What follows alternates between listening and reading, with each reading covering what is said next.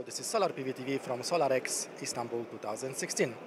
And we are together with Frank Niendorf, who is General Manager Europe for JinkoSolar, one of top 3 module suppliers in the world. Hello, Frank. Hi, Thomas. Nice to see you again here in Turkey. So how is in Turkey? Hello. Oh, I don't even know, I have to admit. That is very embarrassing. After the 4th year now in a row participating in this trade fair here for Jinko with a booth, I still don't know how to say hello in Turkey. It's very embarrassing. But maybe because you have a great team here in Turkey who is supporting the market, on behalf of you. Yes. This is very true, Thomas, and this is the reason for our success here in the Turkish market. I think Jinko managed to successfully establish a very strong local team with local experts, with many years of experience as well, with the local company, and they built a very, very strong trust-based relationship network to the key customers here in Turkey, and that's the only way to be successful, in particular for a Chinese company in a market which is culturally very, very different from China, of course. And now, actually, you can get the part of the cake, because before the cake in Turkey was very small. But this year, I think that the market is recovering. I mean, recovering. It's starting to grow, actually. Yeah. So how do you feel from the side of Jinko? Because in Europe, actually, I think you have around 8 to 10% market share. How this situation looks here in Turkey? Well, I mean, significantly better even than in the rest of Europe. We are already very happy about our European market share. In Turkey, I am particularly proud.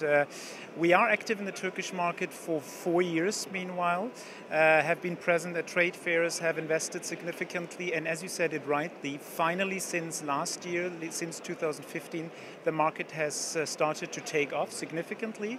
We've seen round about 300 megawatt market in 2015 in Turkey, and believe it or not, Jinko has actually successfully sold up to 40% of their total volume in 2015. That's awesome. So you would like to keep it this year, also this year? We would definitely intend to keep it at that level. It's getting more challenging because other players are now starting to penetrate the market as well. Nevertheless, I mean, we have achieved close to 200 megawatt of sales in Turkey, which is very, very significant with all of the key players in Turkey. The market environment gets a bit more challenging now. There are certain regulatory changes in Turkey which make it a bit more difficult to realize projects. But we are still 100% committed and also confident about the long-term potential of the Turkish market for a sustainable growth. So, Frank, a few days ago, you were speaking with our team in London about UK market, which was very significant also for Jinko. But could you tell me more also about other markets besides UK? Because Europe, in the past, it was the major market for solar in the world, and now this market slowed down. So I would like to, if you could, in few words, describe about situation on solar markets also in other countries besides UK and besides Turkey. Yeah, happy to do so, Thomas. So, as you said rightly, UK was the main driver for the last 2-3 years in Europe, making up to 50% of the European market. And unfortunately, this strong market growth is coming to an end now. We saw a total European market of around about 7.5 gigawatt last year. Roughly half of that is UK.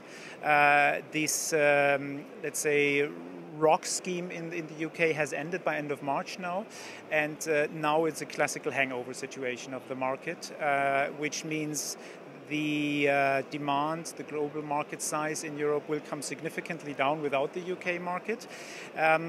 The other markets you are asking for are certainly in this priority as well.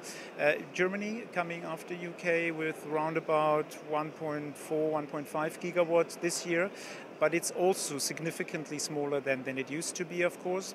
The French market is very nicely and continuously developing in a stable way. It's round about a gigawatt market, which is expected to continue for the years to come as well without major changes. They have a big challenge at the moment in France that they cannot get hold of enough modules because of certain carbon footprint requirements, which make it very challenging in France. And then we have smaller markets like the Netherlands, 300-400 megawatt, Switzerland, 300 megawatt market. Scandinavia is slowly developing as well.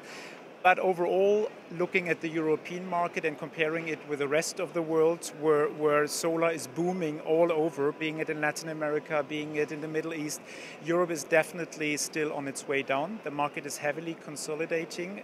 This year, personally, after the UK market coming to a slowdown, I do not see the European market bigger than 5.5 gigawatts. Wow, so it's going to be less than 10% of the global market, yeah? Exactly, which is pretty unfortunate, especially because it's a homemade problem. As we all know, the whole market trend, the growth story of solar started in Europe.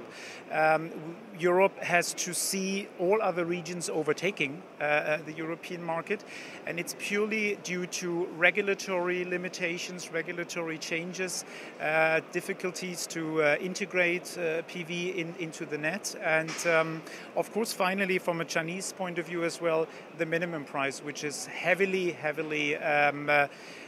preventing further market growth in Europe. And I noticed that, especially in Europe, Jinko is focused on the new product line, yeah? Smart modules, which are mainly targeted on the residential market. So how do you see the share of these new products in your overall sales? How it will develop? It's growing significantly. Why? Because there is a very significant market shift happening now away from ground-mounted systems and more towards rooftop, both residential and also commercial rooftop systems that we see. And this is a market segment which will become dominating in the future for sure. And this is why Jinko also decided to invest a lot in these smart module technologies, which will be key to significantly increase both commercial and residential rooftops, in combination especially with storage solutions that will change business models entirely. It's a move away from feed-in tariffs, more towards energy cost-saving schemes and models. And your question was about, let's say, the total percentage of our portfolio. Meanwhile, the smart modules make up to 15% of our total sales, and this is expected to grow significantly this year already. Okay, so do you see any chance for the European market still, in your opinion? Personally, I never gave up believing in the European market, and Jinko never gave up believing in it, which is why we continuously invested into Europe. We never downsized the team. On the contrary, we are increasing the team because of the long-term potential of Europe. Yes, the market, the region is in a transition phase at the moment, which is something that other markets will follow sooner or later as well. The transition now moving to more independence from feed-in tariffs and grid parity systems now, PPAs and storage solutions, self-consumption taking over.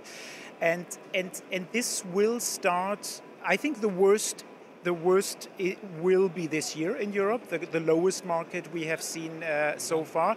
And then from 2017 onwards, we expect the European market to come back.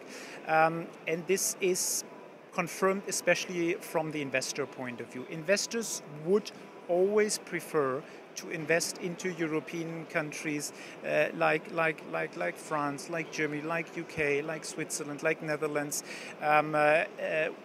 if there was the right kind of long-term political and regulatory stability as well. So Jinko is committed to the European market, and we are confident it will become one of the leading markets again, as soon as the right political decision-making is made in Brussels. So it will be making you busy as always, yes? We will definitely stay busy, be assured of that. There is many markets to take care of, and we are preparing for the future as well.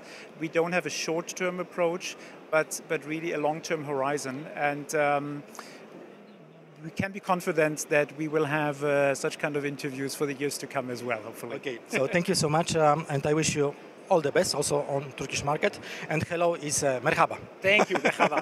Thank you. Okay, thank you so much. That was Solar PV TV together with Frank Niendorf, Director for Europe at JinkoSolar.